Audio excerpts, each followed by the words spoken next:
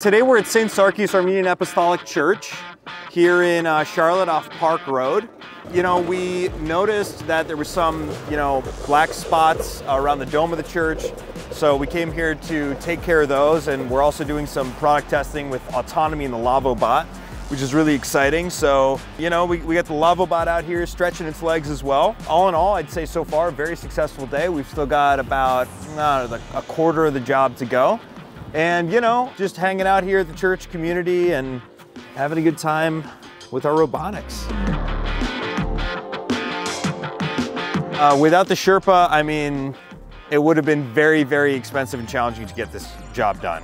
And so it makes a huge difference, especially getting at the cross on the very top of the dome. I don't know, we'd have to use like a very expensive boom to get up there.